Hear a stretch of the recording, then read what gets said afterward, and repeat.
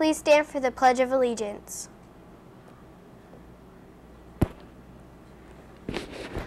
I pledge of allegiance to the flag of the United States of America and to the republic for which it stands, one nation, under God, indivisible, with liberty and justice for all. Please be seated. Today's lunch choices are spaghetti and meat sauce, grilled cheese, tossed salad, seasoned peas, assorted fruit cup, seasonal fresh fruit, flavored low-fat milk, and skim milk. Let's take it today's weather report with Corey.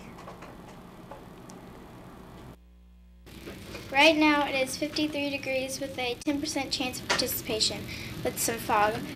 Later today it'll be 78 degrees.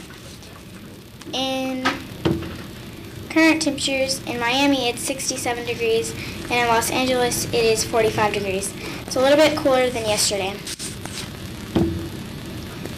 In current weather, in our area there is a stationary front and we have fog in South Florida.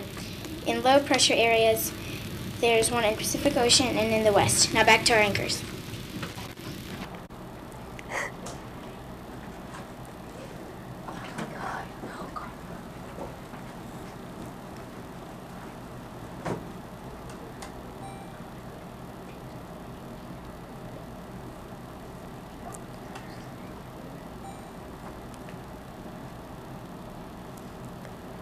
Thanks, Corey. This week's PBS Leaders of the Week are Miss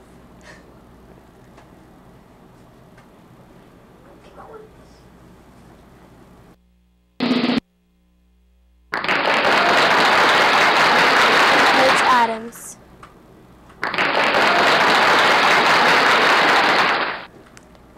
Great job, leaders. Happy birthday to Miss Jerkins in 3rd grade. Her birthday is today. Happy birthday. Now let's take it to Felicia with the answer for this week's All Buzz About Math Brain Teaser for kindergarten through 2nd grade.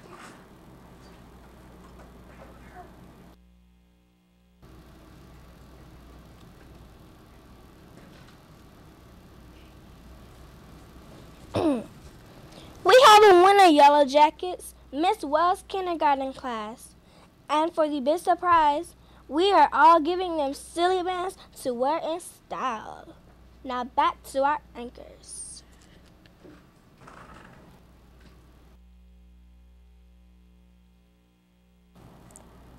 Thanks, Felicia.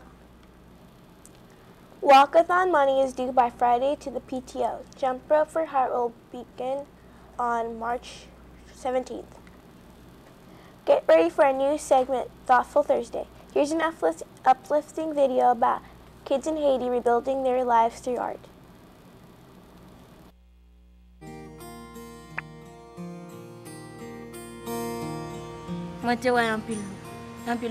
After the earthquake, I didn't really know how to speak about what was going on and what happened, because I saw so many of my friends and so many people that were close to me that were under the rubble. How could I explain something like this? We started drawing a lot of pictures about what we saw and what was going on during that day. So my picture spoke for me. Being inside this foundation and doing what I do every day, something I like. I really don't think about the earthquake. What they needed, what it took a long time for them to understand was that this is a safe place. Our criteria were that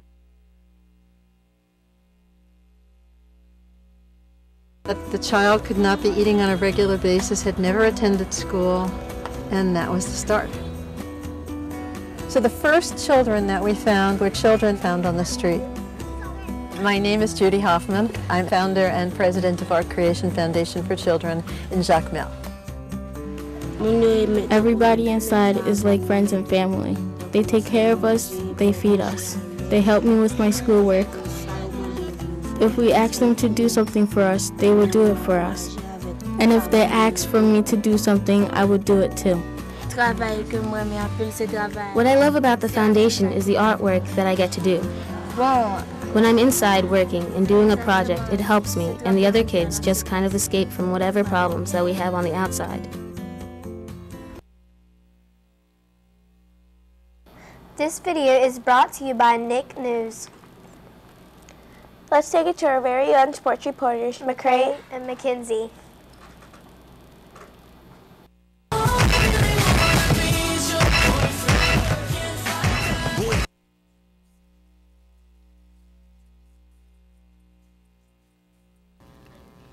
Hello and welcome to another edition of Wcss Sports Center. I'm Mackenzie. And I'm McCray. Last night, #1 Duke beat Temple 76-61, with the last report saying Duke would never get back to #1, but Isaiah was way wrong, with Duke moving up to #1 overnight. With a close game last night, it was Notre Dame and Providence. The score was 94-93, with Notre Dame taking the win. Let's take it back to, that's it for today's edition of WCSS Sports Center. Let's take it back to the studio with Dorothy and Livia.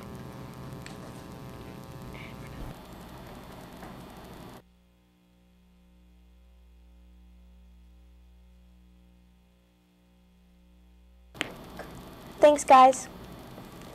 We need more kids to buy pledge leaders, Yellow Jackets. Come on, Yellow Jackets. A slip for a pledge leader is only 60 bucks, and you get to lead in the pledge for 2 weeks.